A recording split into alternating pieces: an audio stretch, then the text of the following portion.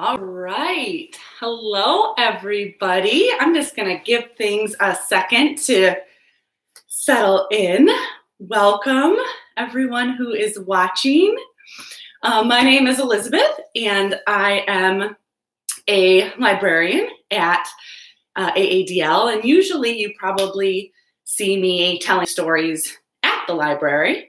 But today I am at my house, and you are probably at your house, but that's okay. We are going to do story time just like we usually do. And if we want to get ready and say hello to everybody, if I can see your hands, bread and butter, marmalade and jam. Let's say hello as fast as we can. Hello. Bread and butter, marmalade and jam.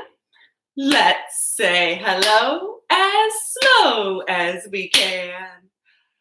Hello. Bread and butter, marmalade and jam. Let's say hello as high as we can.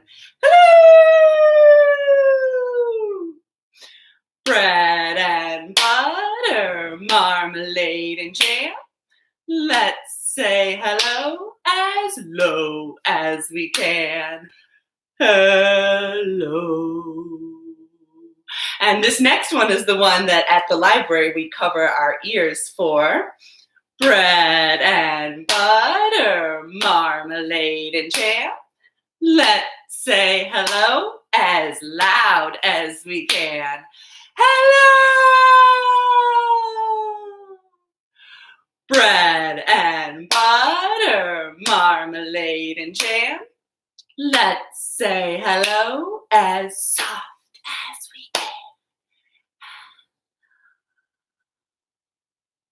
Well, thank you to everyone who is watching Storytime this morning. If I can see your hands, open them, shut them, open them, shut them. Give a little clap, clap, clap.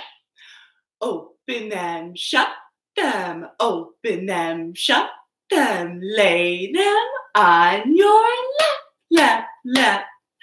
Creep them, creepy, creepy, creep them right up to your chin, chin, chin.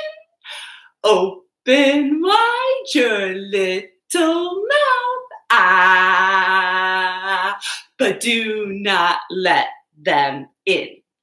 Shake them, shake them, shake them, shake them, just like this, this, this.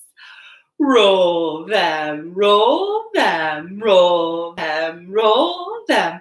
Blow a little kiss. Well, today we have some excellent stories for you. And I want to show you that the letter that we are doing today is the letter B. Let's think of some things that start with the letter B. I am thinking about bagels, yum. And I am thinking about bananas, not as good as bagels, but still pretty good. And I'm thinking about baboons. But we have B stories today because we have stories about bears. And here is my friend Bear, who's going to help us with a lot of our stories today. So let's take a big stretch out wide. Big stretch up tall. Give yourself a hug. Can you tap your knee? And tap your nose? And can you find your ear? Where's your ear? And find your elbow. One more big stretch out wide. Big stretch up tall. All right, we are going to tell our first story today, and this one is called I have a little problem, said the bear.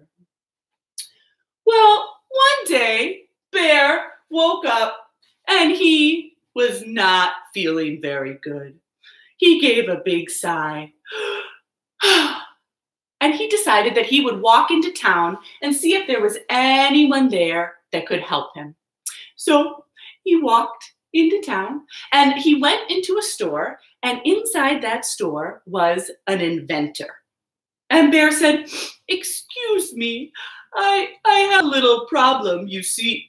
"I do see," said the inventor. "I can see exactly what your problem is. A heavy bear like you needs some wings to make him lighter. Here, put on these wings and you will feel much better."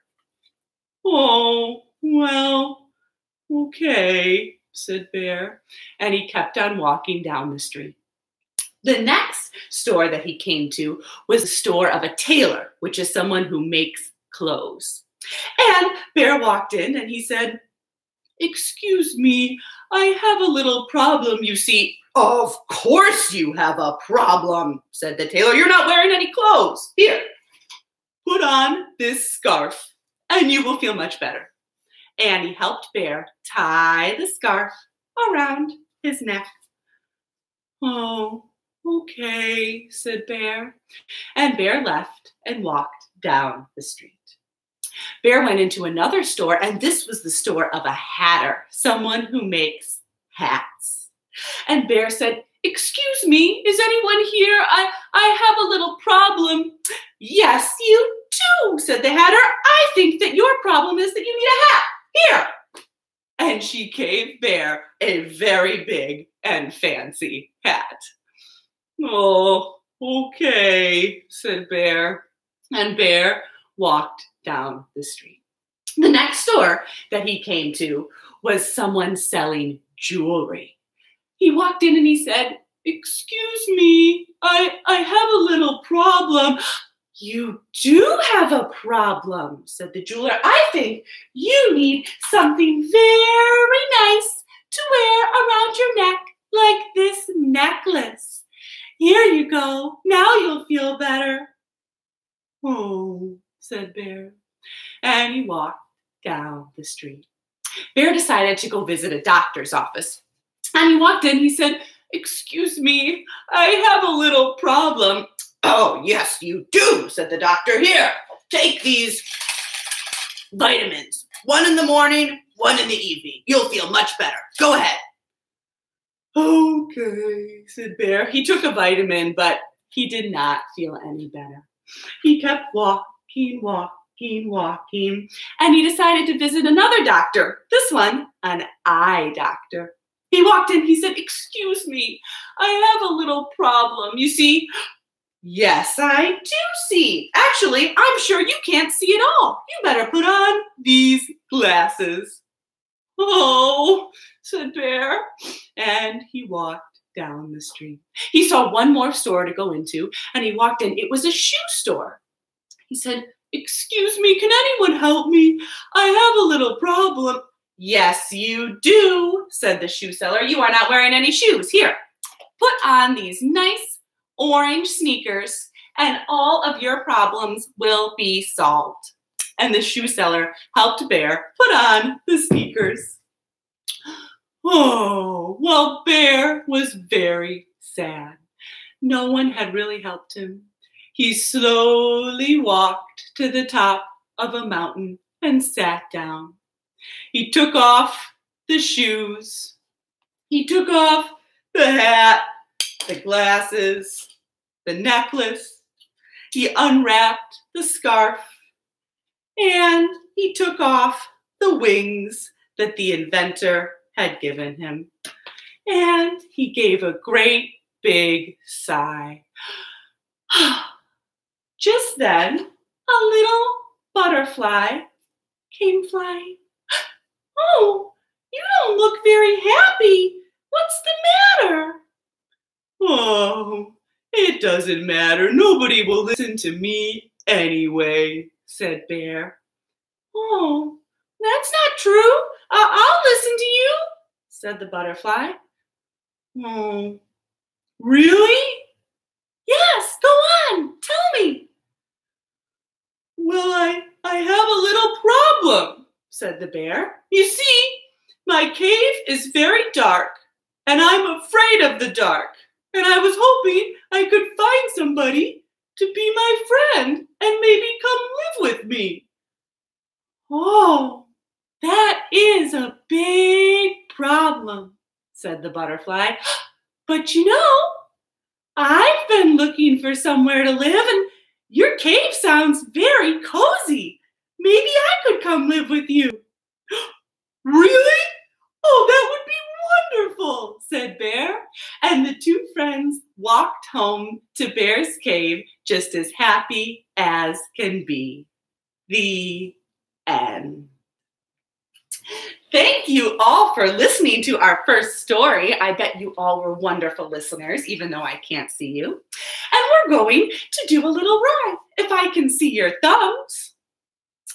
Last night and the night before, a lemon and a pickle came knocking at my door. I ran downstairs to let them in, and they threw me in the garbage bin. What? Last night and the night before, a chocolate chip came knocking at my door. I ran downstairs to let it in, and he threw me in the cookie tin. What? Last night and the night before, a crocodile came knocking at my door. I didn't go down to let him in. I fell asleep with a great big grin. Well, I guess I can't actually take a nap because we have some more stories to tell today. And this next one is called Sleep, Big Bear, Sleep. And in case this isn't obvious, I am going to be a big bear. Oh. Well, Old Man Winter knew that it was time for Bear to go to sleep. So he called out, "Winter is here! Sleep, Big Bear, sleep!" But Bear was kind of hard of hearing, and so he thought that Old Man Winter said, "Drive a Jeep, Big Bear, drive a Jeep." So Bear went to his friend's house and borrowed their Jeep and drove around town, and he yawned the whole time.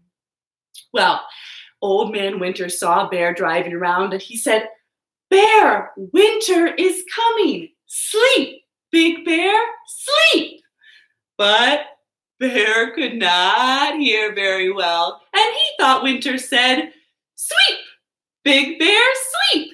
So Bear went to his friend's house and found a broom and swept out the whole garage. And he gave a great big yawn. Old Man Winter saw Bear and said, "Bear, winter is coming. Sleep, Big Bear, sleep." But Bear couldn't hear very well, and he thought that Winter had said, "Leap, Big Bear, leap." So Bear went and found his friend Frog and played leapfrog, ribbit, ribbit, ribbit for a long time. Oh, Winter saw Bear and said, "Bear, winter is coming. Sleep, Big Bear, sleep." But Bear was kind of hard of hearing and thought that Old Man Winter said, "Dive deep, Big Bear, dive deep."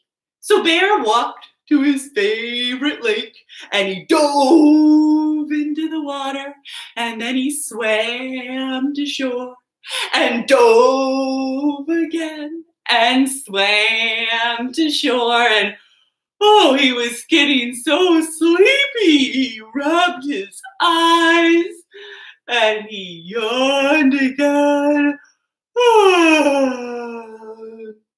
Well, Old Man Winter saw Bear and said, "Bear, winter is coming. Sleep, Big Bear, sleep."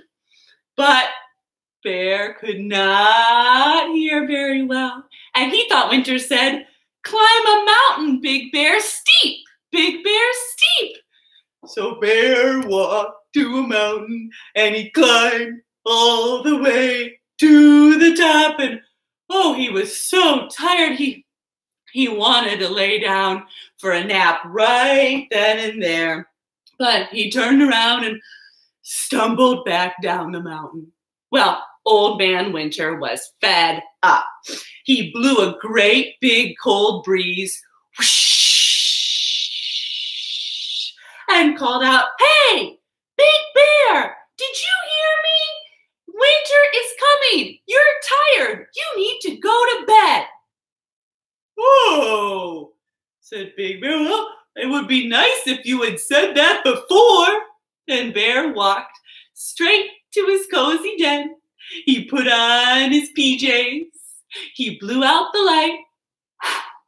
And he went to sleep. The end. Nice listening, everyone. I bet you are doing such a great job in your own house. Well, I think if you want to stand up, you can. We are going to go to the moon, stretch our legs a little bit, stretch our arms, and this goes like this. Zoom, zoom, zoom, we're going to the moon. Zoom, zoom, zoom, we're going to the moon. If you want to take a trip, climb aboard my rocket ship. Zoom, zoom, zoom, we're going to the moon. In 5, 4, 3, 2, 1, blast off! Let's try again. Zoom, zoom, zoom, we're going to the moon. Zoom, zoom, zoom, we're going to the moon. If you want to take a trip, climb aboard my rocket ship. Zoom, zoom, zoom, we're going to the moon. In 5, 4, 3, 2, 1, blast off! All right, let's try one more time. Zoom, zoom, zoom, we're going to the moon. Zoom, zoom, zoom, we're going to the moon. If you want to take a trip, climb aboard my rocket ship. Zoom, zoom, zoom, we're going to the moon. In 5, 4, 3, 2, 1, blast off! Yay! All right, we have a couple more stories to tell today, but first, can I see your fingers? I have 10 fingers. They all belong to me. I can make them do things. Do you want to see? I can make them jump high. I can make them jump low. I can fold them tight and hold them just so. I can squeeze them tight. I can open them wide. I can wave them all around. I can make them all hide. I can make them jump high. I can make them jump low. I can fold them tight and hold them just so. All right, we have 2 more stories, and the next one is actually a book called Glad, Glad Bear. All right. Bear is glad. He has new leggings and new slippers. And a new tutu.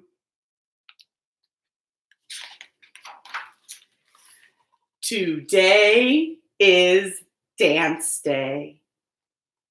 And that makes him very, very glad. Yay! Whee!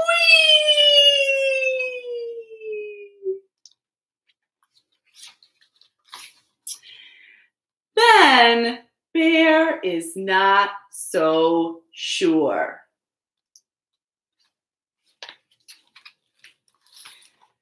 He feels a little shy.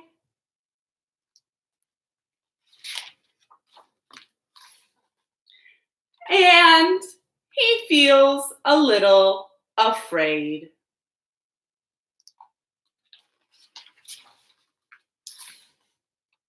And he feels a little different.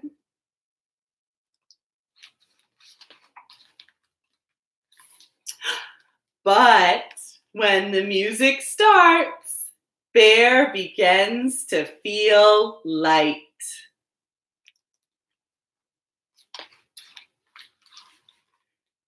And bubbly.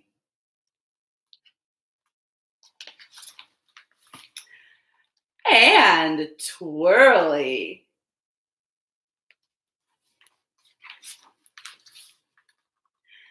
Then Bear is dancing.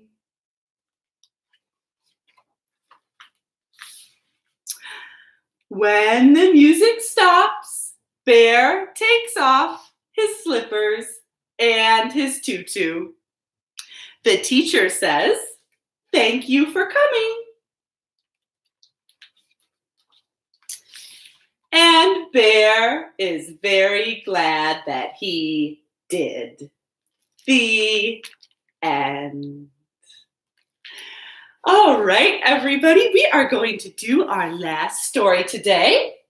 And this one is called Brown Bear in a Brown Chair. And I am going to be the chair, so I have to get myself brown. Well, there was once a brown bear who sat in a brown chair. And he always was upset because people would sit on him, because they couldn't see him since he was brown and the chair was brown. "I am feeling so flat," said Bear. "Really, a bear should be happy and poofy. Maybe if I didn't match the chair, people wouldn't sit on me so much." So one day, Bear said to the little girl who owned him, "Maggie, hey Maggie, I have an idea. Can you tie a bright ribbon around my neck?" "Sure," said Maggie. So she got a nice yellow ribbon and she helped Bear tie it around his neck. Ooh, that looks nice. But when Spider walked by, he said, "Wow, that's a nice ribbon, but aren't you cold? You're kind of naked." "Oh," said Bear, "I guess I am. Maggie, hey Maggie, can I have some pants?" "Sure," said Maggie. So she got out her sewing machine and she sewed Bear a nice pair of pants.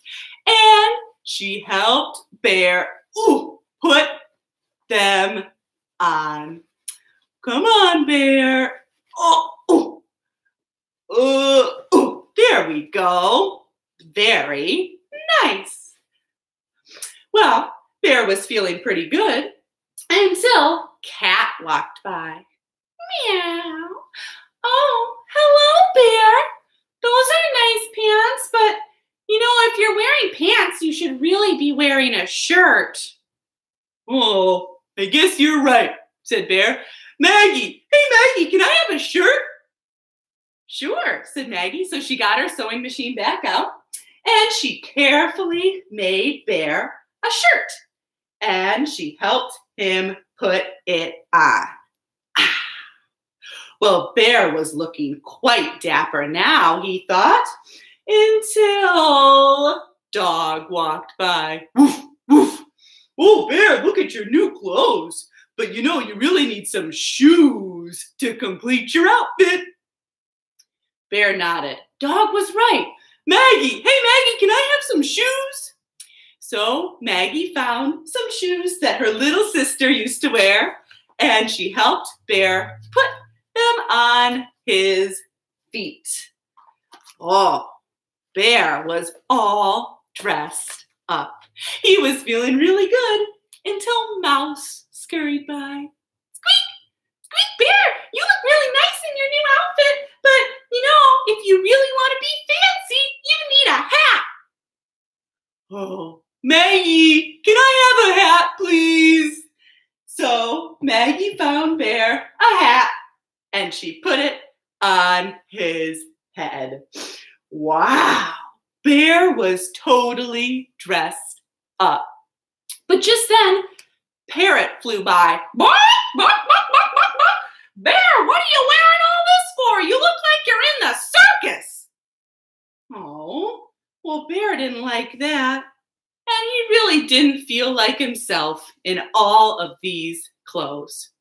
So he took off the shoes and the hat, the shirt, the pants, and even the ribbon. And all of the animals were very happy because Bear looked like himself again. And later that day, Maggie's mom made a new cover for the chair. And it was flower printed. Oh boy, said Bear. Now people can see me and they won't sit on me. But there was some fabric left over. And what did Maggie's mom do? She made Bear a beautiful dress out of the leftovers. And everyone was sure to sit on Bear just like always. The end. Well, thank you so much, everyone, for listening today. Let's give ourselves a big round of applause.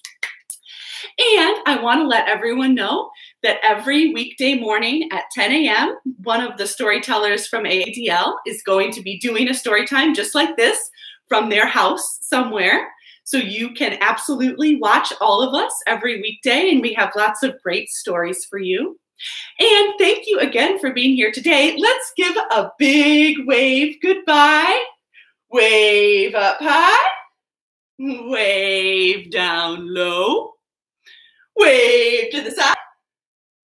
Wave to the other side. Thank you, everyone. We'll see you next time.